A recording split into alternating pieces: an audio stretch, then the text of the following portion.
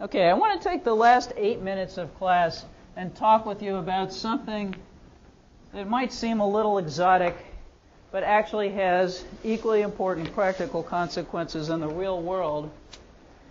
And it has to do with the fact that magnetic forces and magnetic fields depend on motion.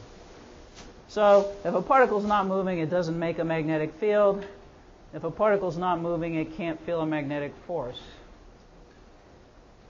And this is the first force we've encountered that's like this. Gravitational forces just depend on position. Electric forces just depend on position. Having this V in there is really a little odd. And so I want to consider the following situation, which is really a pretty simple situation. Let's consider two protons traveling along together at speed v. At some instant, they're going to move, of course, but at this particular instant, they're some distance apart, and they're moving with speed v. And I'm going to call them proton 1 and proton 2 so we can keep things straight. Okay, let's consider 1. I want to find what the force is on 1 due to 2. So first of all, there's an electric force, right? What's the direction of the electric force on 1 due to 2? Up. Okay? So we have this electric force. Now, magnetic forces. It's moving, so it could feel a magnetic force. And this guy's moving, so it could make a magnetic field. So we have to go through 2 steps to get the magnetic force.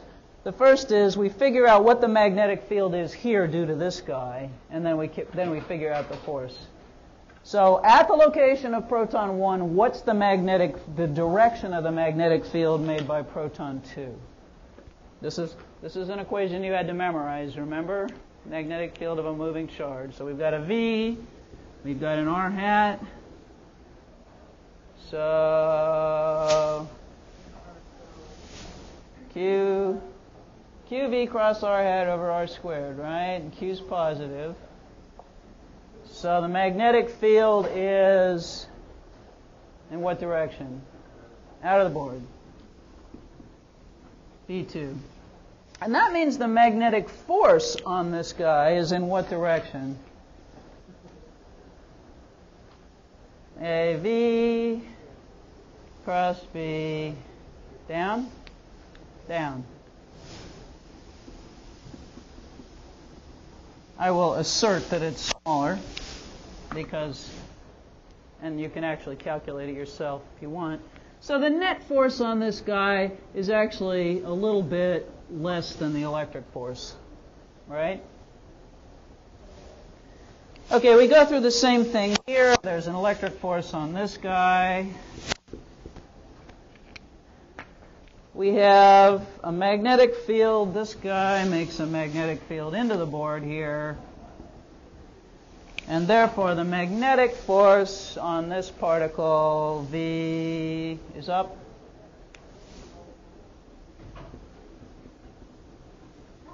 And so we have a net force that's down, right? So basically, these things are repelling each other not quite as much as they would if they weren't moving. And so their paths are going to, what are their paths going to look like, basically? Can you just sort of show with your fingers? Okay, this guy's going to go, and at some point it's going to hit the floor. And this guy's going to go there, and at some point it's going to hit the ceiling. And the force is changing, but we could actually do this computation. It's just classical mechanics. So suppose we do the computation and we say that it's going to take 20 nanoseconds, given the forces, for these particles to hit the floor and the ceiling. Okay? Now suppose, though, that instead of just standing here and watching the particles, we're feeling really energetic. And Josh is feeling energetic, and he decides to run along with the particles. So he's going to run along at speed v next to the particles.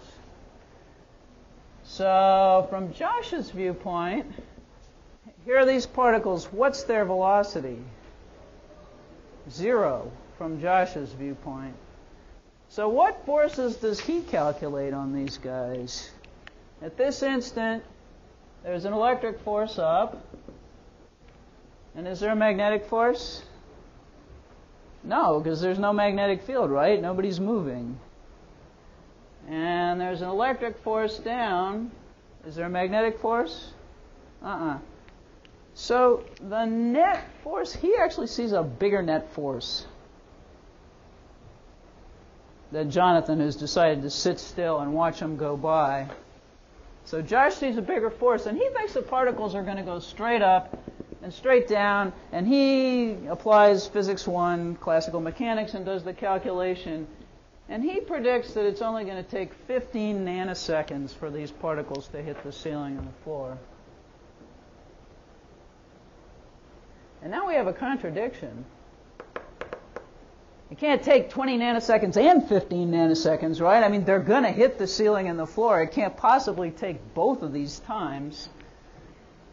So we do the experiment, okay? Now, it's a little more complicated because Jonathan's sitting there, but he's sitting here, and the particles are going to hit the ceiling and the floor over here. So actually, Jonathan and Adria synchronize their watches, and then she slowly comes over here, and she gets ready to time when it hits the ceiling and the floor.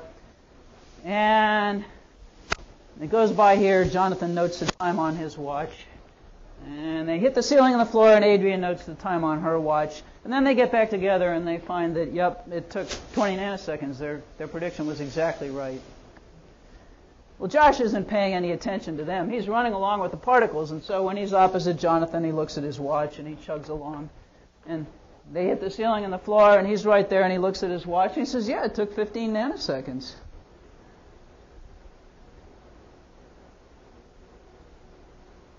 Well, the laws of physics seem to work, but they work in a very odd way. And in fact, when Josh ran by, Jonathan looked at Josh's watch and it said 0.